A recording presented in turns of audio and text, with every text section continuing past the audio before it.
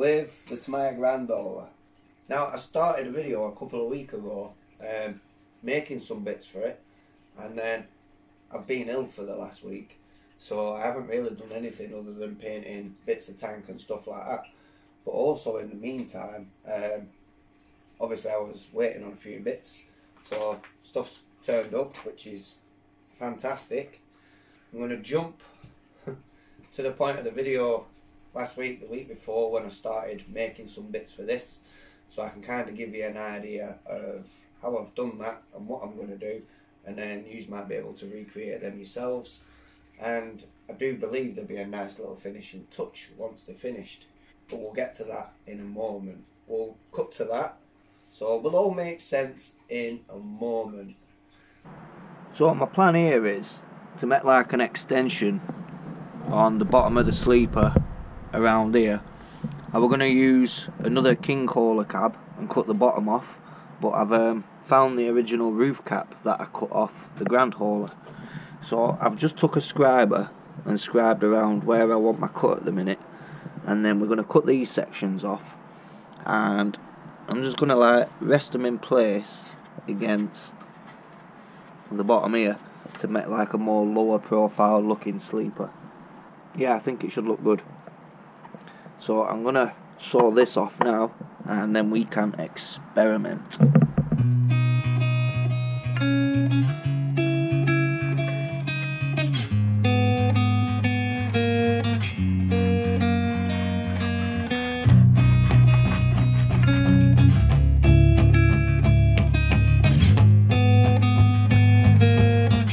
So I've got the cuts there where I want them at the minute, and this curved line around there I am going to have to like just keep scribing at that until it just snaps apart.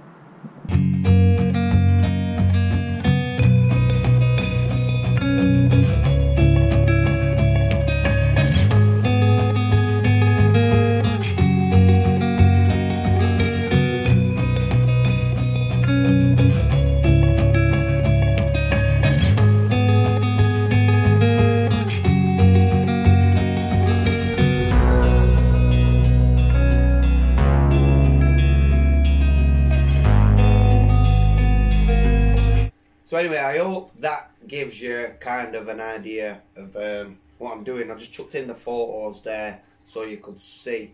I do have another roof cap somewhere, what I could show you on, but I'm just unsure where it is at the minute. I have the one which I cut off Rusty, which I possibly am going to be using on the next Grandola build and making an extended sleeper, because this current one, literally everything has been swapped out, and Dave has a complete grand hauler cab for me, so I can basically rebuild that Grandola using all the standard kit stuff.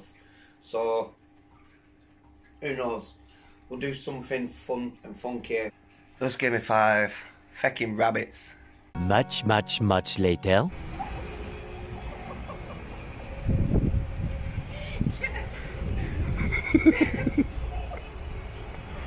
6.5 hours later. You've got a shoe under the car, babe.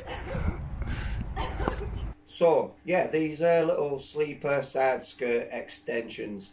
I know in the last photo there you seen the truck and it was all in the yellow prime and everything. I've since flattened that back down, primed it, flattened it again. I am just trying to pick out any slight blemish or marks or indentations, pinpricks in the filler. I'm trying to find a lot. Then this is totally 100% smooth. These little sleeper extensions, we'll take a closer look at these and then you'll get an idea of what I mean. So these were the little bits that I had cut off. Obviously they'd been filler primed and everything. I'd just give them like the same treatment as these. These are just cut to fit actually underneath the sleeper at the moment. So if we just put the sleeper on its side there, they still need cleaning up, and more, like I say, going to need profiling to the tanks. But I don't want to start hacking at these until I'm set on what tanks I'm going to be running under the sleeper, because I don't want to profile it and then end up with a big gap, or it's too small and then have to take it all apart and do it again. So once I'm set on my tanks, I will then know how I'm profiling it, because some tanks actually do just sit in between there, but the standard grand hauler tank, which I am thinking of using and painting to colour coordinate to the body, as you can see, they are actually the same width as the sleeper. So like I say, it's going to need the roundness of the tank, and then that can sit down over the tank flush. But I only want like a mil, 2 mil gap at the most. I want that sitting flush with those tanks. These will then just put like a bracing bit of plastic card around the backs, and then as I've done with the roof, I'll stick those to that and then just fill it all in and smooth them in so they look as one. But there you can kind of see how they sit underneath. It is taken from the roof cap, so it is an exact same fit and they're perfect. And should you wish to run lights down the side, there's nothing stopping you drilling some little holes and maybe putting some bezels in with some LEDs behind. That's all down to your choice, but they are a nice, simple, like, custom touch. Basically recycling what you've already cut off. If you're making a custom truck and you've got an alternate roof cap and you've had to cut the original roof off, then that's just awesome. So this is basically what this is, just recycling the roof. And the photographs in the thing didn't really do it justice because they were a different colour, and now it's all primed, but you can kind of see the look I'm going for. So until I've made up my mind on the tanks I'm using, I'm just going to leave them as they are. I'm not going to fit them or anything, but I just thought it's a cool thing to show you. Maybe have a go yourself. And in the next one, I am actually going to get the roof cap installed. I had marked it all out to put the lights in. I said I was going to roll it with a king hauler lights right along, but you know what, sometimes less is more. Now, I'm going to show you a couple of the bits. You might have noticed I had replaced my grille. Now, there's various Kenworth W900s out there, as you know. So to save cutting the bonnet off and getting like a W900B bonnet, I'd found this. It's just a Chinesium grill, in all honesty. eBay job, just from Chinesium metal, but still looks the part. But it's profiled to the king hauler grand hauler, which is more the W900A. Now I do believe the W900A had round headlights, but with this I'm going to be keeping those and going for the dual square lamps up in the front. But it's a custom truck, so I can get away with it. My plastic servo mount, I found a pair of Lesu ones which I had, so I can finally get rid of that bit of plastic and reuse them in the next build.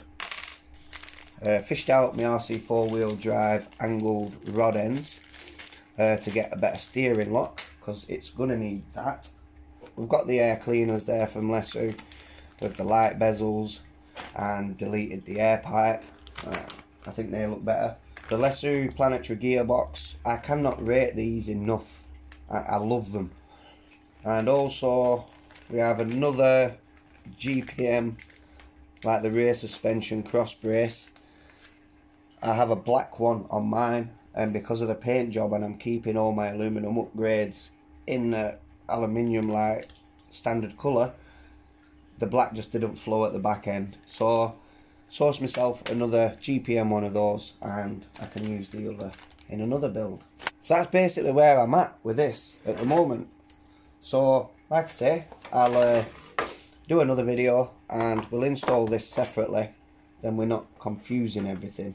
But yeah, this is more just like an update and basically how to recycle some of your own old parts and just get creative and make some cool stuff. So those are the sleeper extensions. You'll see them in another video when they're looking a little more complete. So have a go. But for now, I'm going to leave you there, and I'll catch you in the next one, and we're going to get this installed and filled and everything else. So thanks for tuning in, guys. Oops.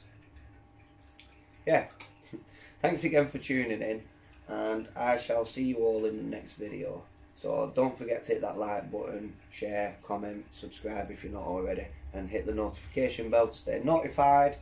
And if it's not a video of any interest, ignore it. Ciao for now, guys.